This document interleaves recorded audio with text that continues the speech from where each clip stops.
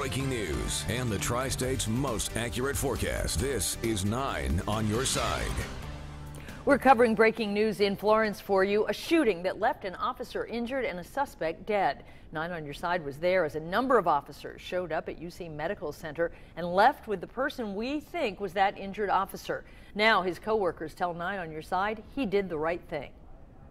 The officer did an outstanding job. His training kicked in, his professionalism, and he handled the situation. It was tragic, but you know, he handled it the way he thought he should have handled it. Now let's take you back. Here's what happened. Police were called to the Super 8 hotel on reports of drug activity.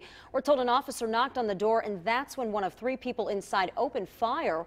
The officer was able to take cover and shoot back.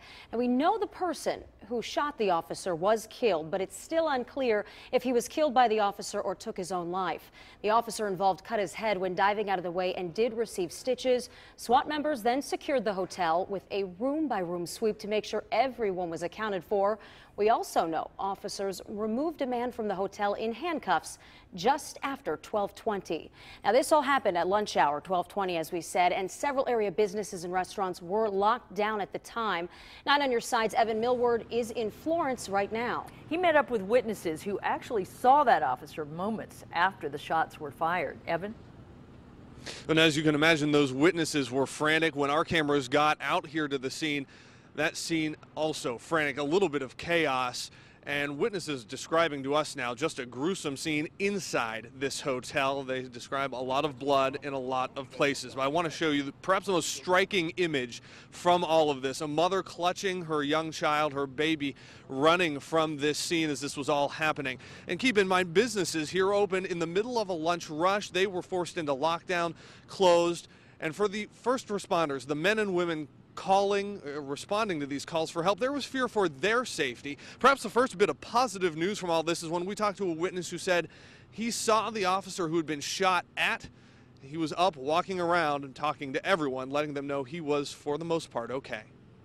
Police officer that supposedly got shot, he had blood, he had a scrape here. I don't know if he hit his head or he got shot, whatever it was, I don't know.